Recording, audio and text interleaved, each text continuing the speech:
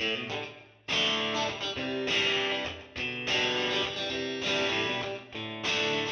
folks, Roger Cormier from MidWest Outdoors near Minnesota's Lake of the Woods. We're staying at Arnesens Rocky Point Resort, which you've seen on MidWest Outdoors for many years.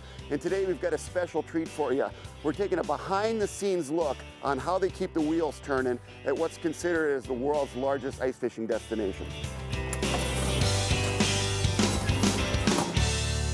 Total over the years, Arnesens Rocky Point Resort has grown their track van fleet to over 30 vehicles that they've got out on the ice to take care of people. These are the track rigs that get you to and from your rental fish house out on the lake.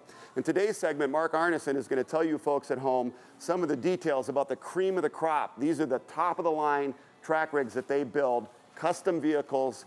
They've got 8 of them in their fleet of 30. Mark, tell the folks a lot of cool information about Arnesens track rigs.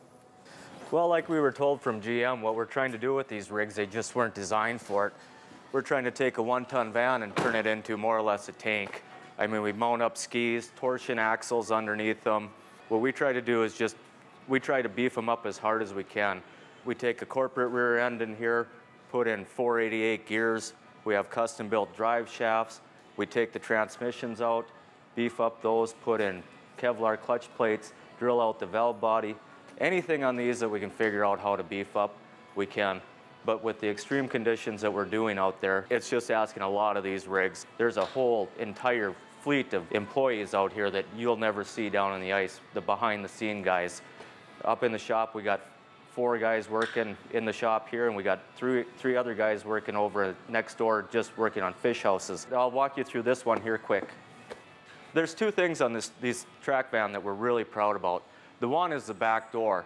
On the old Steigers, where we just had vans mounted up on chassis, we always had problems with getting up and down on the tracks. Well, in the new style, we put in these airplane doors.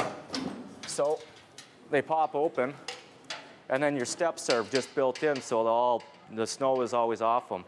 We built these aluminum cabs, and we put flotation underneath the seats and then in the floor. So there's enough positive flotation beadboard that'll float this if we ever, God forbid, have an accident and drop the back end in or something. That's total flotation in these rigs. And then we have the escape windows here.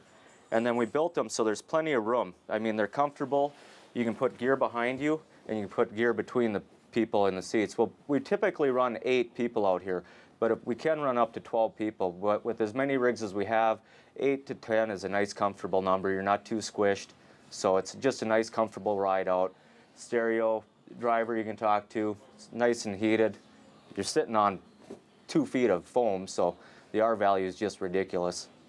We'll show you around the front end and some of the tricks we did up there too. Back in the mid-'80s when we bought our first track rigs and started going over the snow instead of through it, we were just going through an unholy amount of tires. I mean, got to the point where it was a full-time job just to change tires. One guy, that's all his job was, to change tires, use the tire machine, mount them up, try to get them to seat. We always had ran foam tires on the front, and it was always, everybody always speculated if you ran foam tires across the whole board, you'd blow all your cleats. Well, we got sick of changing tires, so we started just try one. Well, found out no tires blowing, no cleats snapped. And then we switched to torsion axles on here. So, I mean, overall, we're just really happy. There's nothing to break for the undercarriage itself.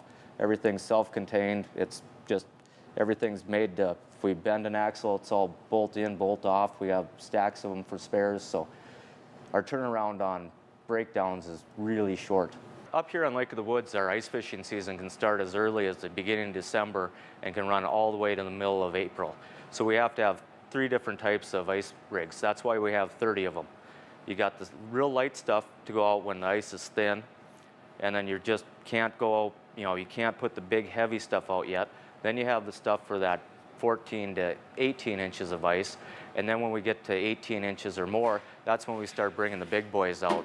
These things weigh anywhere from 6,500 pounds up to 8,500 pounds. Even though that we have all the safety aspects built into these track rigs, in 30 years of ice fishing, we've never had an accident. It's just more or less for peace of mind.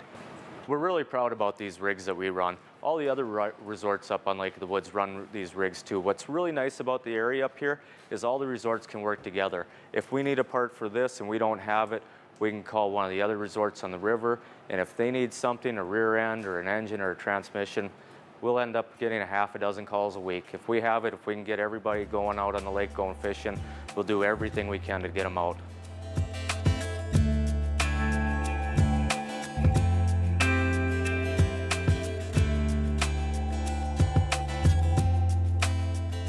Well, folks, I hope you've enjoyed Mark's tour of their track van fleet. Obviously, the point of the fleet is to get you to and from your fish house comfortably so you can get the most out of your ice fishing vacation. Mark, if folks want to experience Arnesens Rocky Point Resort, a great ice fishing destination, how do they reach you?